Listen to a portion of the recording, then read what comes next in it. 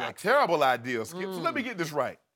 Of a 200 and possible 46 games he could have played in, he's missed 215. Skip with it. When you've covered the NBA a lot longer than almost long as I've been alive, Skip. But I know something about big men and injuries. And this is what we know.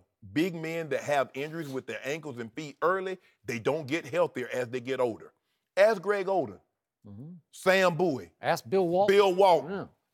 Rick Smith. Yep. Andrew Bynum. Zeke Ilgauskas. Yep. He's 23. He's had feet problems and last year he missed most of the season with a left knee. And you give the guy basically almost $30 million, they can go up to 178 for a guy that's played 31 games, has never played back-to-back games, and is on a minutes restriction. It's hard for me to believe, Skip, as he gets older, that he will get healthier. This makes no sense to me. At least, I don't want him to become a free agent, but I'm gonna let it go into the season. Skip, I can't give this guy this kind of money on 31 games. I know what he can, and you notice when everybody's talking, when he's out there, win. If you see him in practice, can I get $30 million for 31 games, Skip? Is that what the going rate is in the NBA? I guess it's good. Hey, it's a good payday if you can get it. Yep. I was all in on Joel Embiid before that draft, and I remain all in. I hear all of your concerns and all of your doubts. Though Zach Lowe of ESPN has reported this might be as complex a contract as ever been signed, because I'm sure it's just laden with injury outs and incentives, and I'm sure there's a lot of protection for the team, because everything you said is exactly right. He is 7 feet tall, and when you're 7 feet tall and you weigh, he's listed at 250, might be a little more than that. Yeah. LeBron James is 6'9", 250. He's 260. I guarantee you, Joel Embiid is every bit of 290, 300 So it's pounds. a lot of pounding on the feet, and he's had trouble with the feet. He's had trouble with his back. He had a meniscus tear last year, and they tried to let it go away, and then they fixed it, and I think he's good. I have a source inside the Sixers who say they trust his health going forward, but you could be right, because history would say you were right.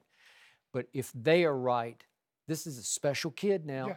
He's smart. He has high basketball IQ, and when you can have, I know it's just 31 games, but I saw him at Kansas, and he does one thing you cannot teach your coach. He can block shots like a demon. He blocked 2.5 a game for those 31 games. That's extraordinarily high. He's going to get you 20 and 10. That's what he's going to get you. Talented. Yeah, he got post move. He can shoot the three. I mean, a big man that has that kind of range. He's fundamentally sound because I guess he has a soccer background. He does. So his feet, he's Elijah-Wan-esque. He is. But Elijah-Wan did not have. Skip, it's just hard for me to believe. Every time we've seen a guy that have feet and ankle problems at that height and that size, they don't get better. I'm just going off on history. If it does, he'll be the first. Okay, so you get stuck in that damned if you do and damned if you don't, because if you let him go and he turns into what I think he could turn into, would that not come back to haunt you? So you What if he turns into Andrew Bynum? He might. What if he turns into Greg Oden? I'm not sure Andrew Bynum ever turned into Andrew Bynum. I mean, Andrew Bynum, he was good for a stretch there. He was. No, he was.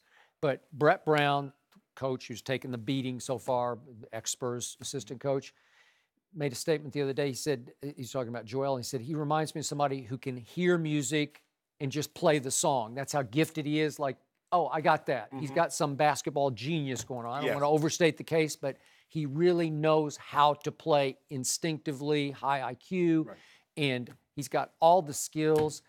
And if they're right about his long-term health, they have signed off. But again, they're protected in the contract enough. I would do it. And I'm going to be watching this team this year, because this is some, with Ben Simmons and Fultz, this is some firepower, man. Didn't he have back surgery last year in college? Oh, he did. So he had 2 feet I and got now it. he's on the knee. Yeah. So Skip, I mean, everything that's happening is from basically chained down. That's one thing you don't want to have happen. So would you just cut bait with him? No, hey. If the doctors have signed off and said he's as good as he can be right now, it looks like his foot is healed, his back is healed, and his knee is healed. How much protection? Huh? How much protection? I don't know, but it's very complex. So I'm sure there are many outs in that deal for them. More than 3? I want baseball. Yeah. I want a. What if you hit the lottery here? Because Ben Simmons is the real deal. I don't like him scoring the ball. I don't even like his sort of RPM. I don't think he plays that hard. But you don't think he's got the passing gift? Oh yeah, he does. At 6'10" or whatever he is. Embiid. Yeah. I mean, I watched him against. I don't watch a lot of the Sixers game, but I did watch him when they played the Cavaliers. Oh, he can deal. Mm-hmm. I mean, he can pole skate, like I said, mid-range game, step outside to shoot the three, like block shot. But man, those injuries. If I'm protected, if I got like 10 outs, okay, I'll do the deal. You gotta trust the process, Shannon. Trust the process. Man, that process done got that general manager fired. Yeah. You see, that's what happens when you trust the process. When they get good, and nobody that started the process. The process worked out just with him, fine for Joel. what you got to trust is the transverse process, which is in his back. Right? Or feet and ankles. We gotta leave it there. Excuse me. We'll be right back. Thanks for watching. Subscribe here to get the latest from the show. Be sure to check out more of the best clips from Undisputed, or go watch a few segments from the newest show on FS1, First Things First, with Chris Carter and Nick Wright.